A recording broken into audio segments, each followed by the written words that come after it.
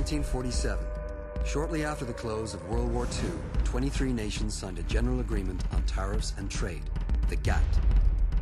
Its purpose was to liberalize and expand world trade. Stability, a sense of global community, they were the key. For 5 decades, the GATT would grow, adding more members and becoming the World Trade Organization. We are writing the Constitution for a single global economy. With over 150 member nations, the WTO controls 90% of world trade.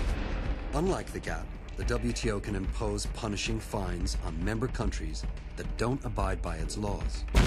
Along with this expansion of free trade, the WTO avows to help developing countries benefit fully from the global trading system.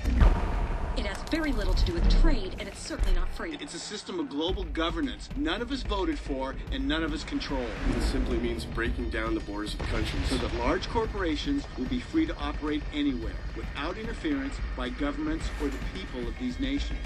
And what they are saying is that money values should rule over life values, that human rights and the environment should be subordinated to the needs of commerce.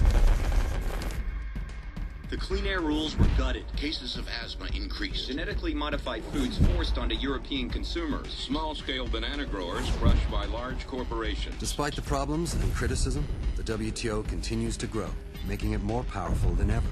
On the upcoming meeting in Seattle, dubbed the Millennium Round, new issues will be added to the WTO's existing rules. Imposing even tighter corporate control over more areas of our lives. To many, this meeting has become a battle for the future.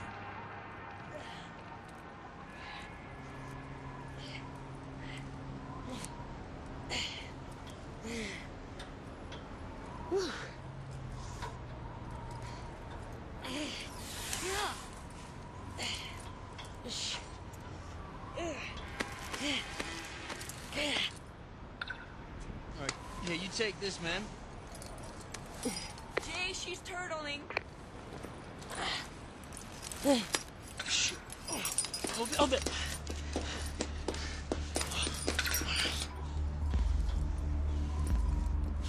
Okay, you drop the rope. All right, I'm coming to get you. All right,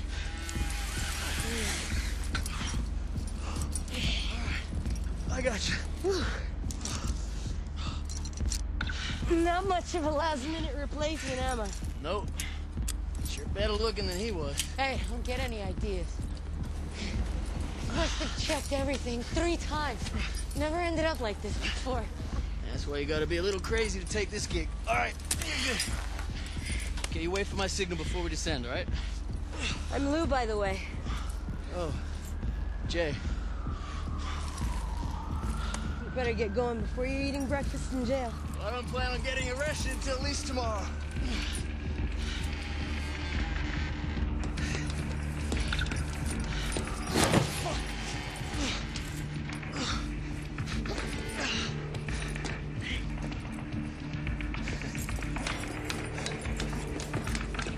Close one. Yeah, real slow.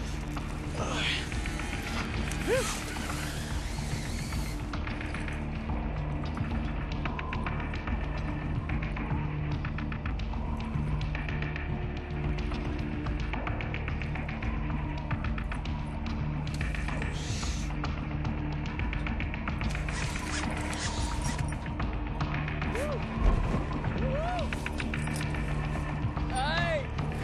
It's done!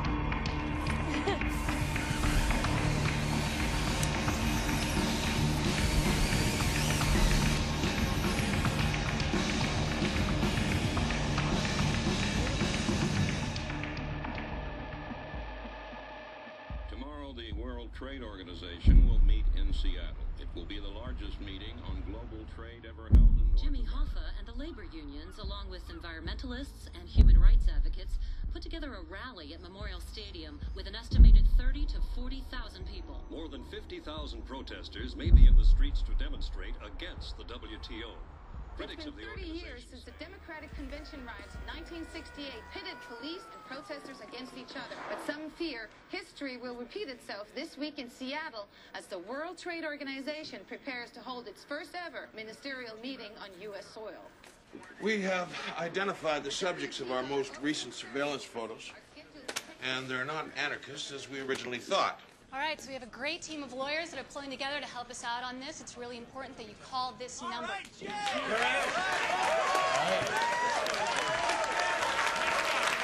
First one, Django Mills, arrested in 4 different countries for property damage involving whaling ships and shrimp trawlers.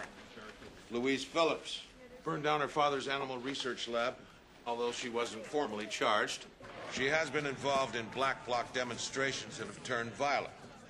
Samantha Clayton, no criminal record, appears to have studied law and was involved in the Sequoia Forest legal case back in '98. And last but not least, Jay Elgin. We got 13 major intersections downtown, and each of the affinity groups are going to shut these areas down. Now, how are we going to do it? Non-violently. That's right, and by consensus. Jay's brother was killed in the Sequoia Forest demonstration. Help! Help! My brother's been hit! My brother's been hit! Get him!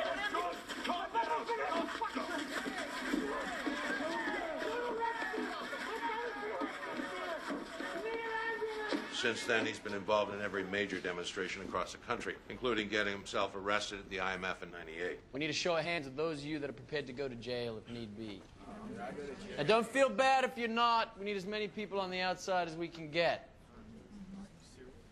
All right, people. Well, opening ceremony is beginning in about 24 hours, so please get ready because we're going to shut these motherfuckers down!